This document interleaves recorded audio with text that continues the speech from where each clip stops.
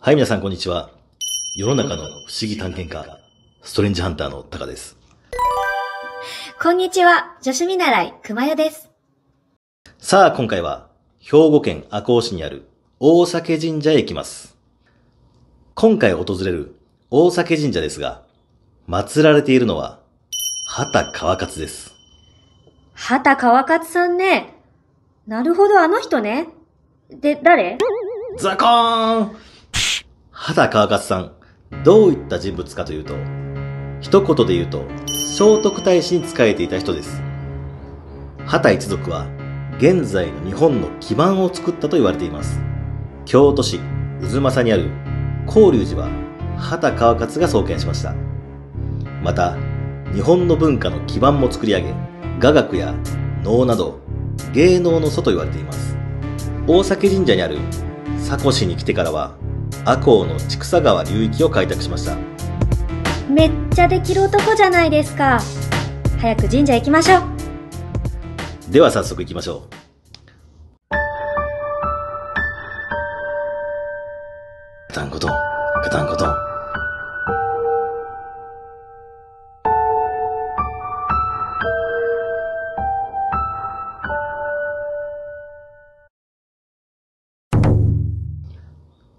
大避神社のキーワードは12という数字です。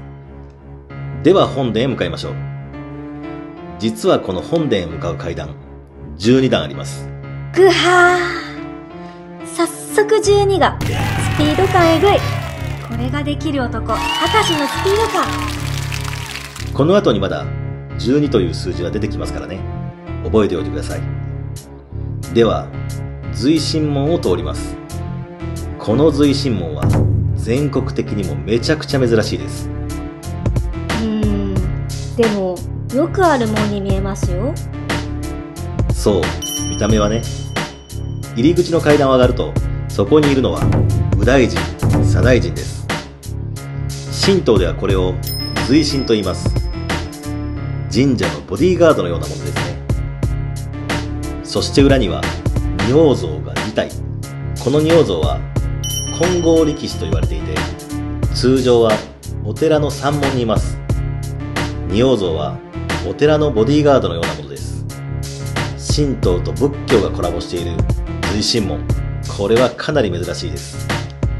明治時代に神道の神様と仏教の神様を分けなさいって言って出た神仏分離令をしかとした門。さすが秦氏ゆかりの神社。枠外れてますね。くまよちゃん、まあまあ詳しいな。偉そうな軍隊みたいな人が、神道の神様と仏教の神様を分けなさい。そしたら宮司さんが、へえ、はん、おい無視すんなっていうようなことが起きた。さあ本殿やってきました。本殿の中の天井が注目ですね。絵がたくさん飾られていますね。よく数を数えてみると、12枚の絵がありますね。12という数字、また出てきましたね。そして他にも、たくさんの絵馬がありますね。40個くらいの絵馬が飾られています。ここは12じゃないんですね。そう、ここは12じゃない。奉納をされまくってるんですよね。この絵馬の中に、こんな野ざらしにしていいのか、というぐらいの気になる絵馬があります。それがこちら。東儀俊治さんが奉納した絵馬です。この東儀俊治さんは雅楽師であり、宮内庁首席学長を務めたどえらい人物であり、そして秦氏の末裔です。めちゃくちゃ価値あるものをこんなおっぴろげていいもんですかね。ここの絵馬がたくさんあるところ、京都の広隆寺と雰囲気が似てますよね。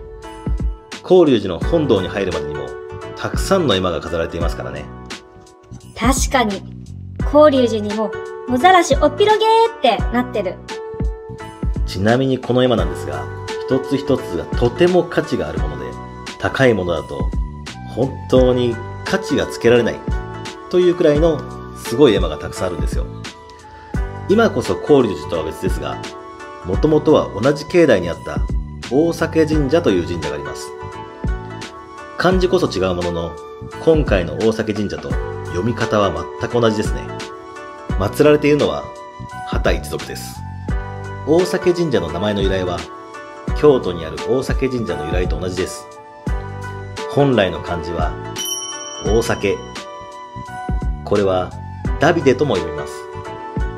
秦川勝自身も百済からの帰化人であり、その祖先は秦の始皇帝、さらに遡るとイスラエルのダビデ王だと言われています。広隆寺との共通点が大避神社にはもう一つあります。それは井戸です。広隆寺の外側には井戸があります。その名前はイサラエの井戸。大避神社にも井戸があります。その井戸の名前は安らいの井戸。名前こそ違いますが、響きはよく似てますよね。秦氏の先祖、秦の始皇帝ですが、その先にはダビデ王。さらに辿ると、イスラエルルーツを表現しているのかもしれませんね。ロマンですね。そんな京都に住んでいた秦川勝ですが、なぜ兵庫県赤穂市というところで人生の幕を閉じたのでしょうか。そこには聖徳太子の死が関係しています。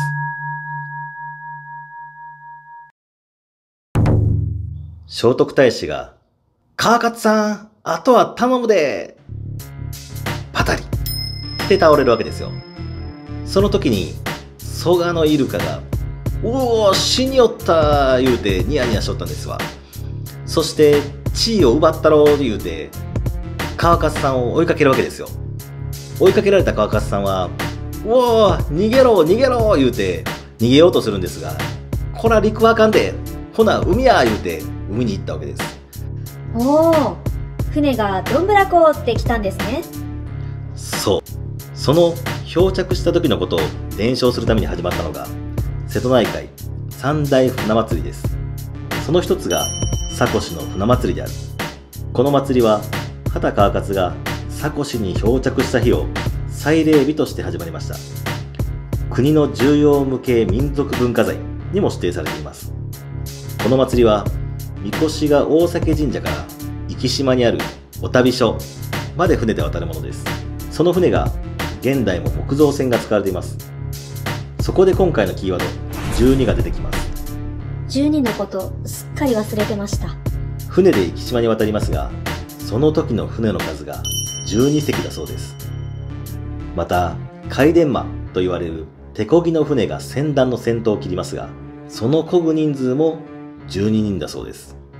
12の謎は深まるばかりですが、ここで少し秦川勝が漂着した時に乗っていた船について触れていきましょう。世阿弥の書いた風刺家電には秦川勝が剌市に漂着したことについて触れています。世阿弥っていうのは日本史にも出てくる有名な方です。風刺家電にはこういう表現があります。今で言うと大阪の難波から宇穂船って船に乗って風に吹かれるまま漂流して西に逃げたんや。そしたら今の兵庫県の剌市に着いたわけですわ。地域の人が船を引き上げてみたら、なんと船が人に変わったんすわ。それはやばい。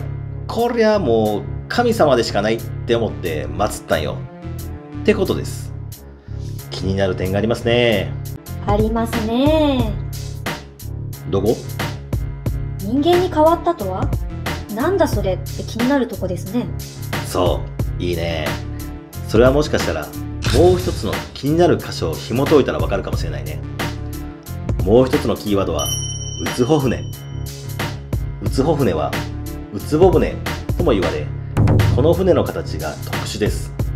それがこちら。完全に UFO。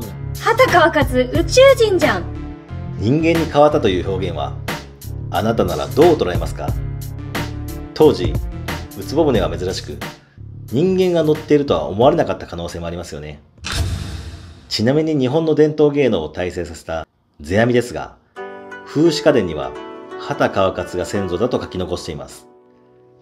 ここまでいろいろとお話ししてきましたが、この12という数字の意味は一体何でしょうね。これは秦川勝が漂着した日付という説が有力です。旧暦の9月12日に剌市に漂着しました。なので12という数字がふんだんに使われていると考えられます。12の謎が解けたところで、最後に大避神社のポイント。12個ポイントあります？ないです。そんなに細かくはしません。随神門が神仏集合。雅楽や能の聖地の一つ。瀬戸内海三大船祭りの一つ、佐古市の船祭り。12にまつわるいろんなこと。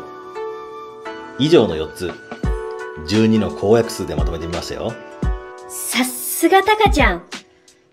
まとめが何のこっちゃようわからんけど、とりあえずこれで終わり。今回もご視聴ありがとうございました。またねー。